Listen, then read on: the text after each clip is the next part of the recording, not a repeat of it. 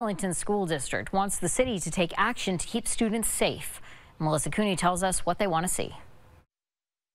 I'm here at Market Street in South Burlington, where 1,000 new homes are being built behind me in 50,000 square feet of new land. Now, this is happening right next to one of the elementary schools in town. So both the city and the school district are working on ways to make getting to school safer for bikers, walkers, and drivers. Rick Marcotte Central School is at the center of development all around it.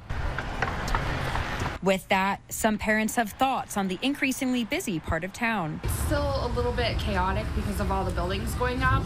I like that the stop signs are there, but a lot of people still aren't aware that they're there, so they're still kind of speeding through. Some wonder if RCMS centered at development is the beginning of what's to come in a city where over 400 new homes popped up last year alone. So they really need the advocacy of other parents out there and people to go out to your local city hall and such and be like, hey, this is a major concern we have. Superintendent Byla Nichols is requesting the city to fund traffic monitors at each of the schools and for there to be school zones at each building, saying many schools are adjacent on busy spots like Dorset Street, Market Street, Heinsberg Road, and Shelburne Road. We're big supporters of the development and just want to ensure that schools are a part of that plan. Nichols says the district is looking to Burlington School District for inspiration, which has both traffic monitors and school zones funded by the city. We're hopeful that the city will honor our request for school zones, city-funded traffic monitors, and improved lighting near all of our schools. For the last 9 months, the district has asked the city for different safety elements along the lines of lighting, signage, speed limits, and traffic studies. City Manager Jesse Baker says the city agrees school safety is vital. So there are 2 active school zones, a third that's not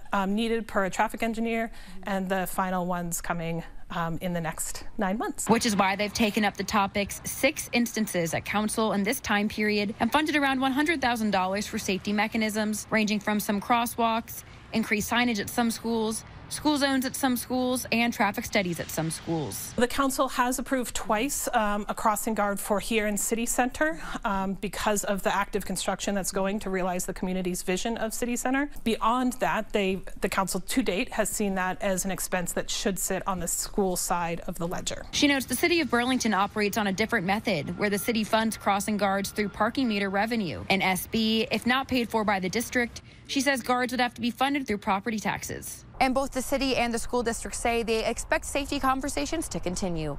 In South Burlington, Melissa Cooney, Channel 3 News.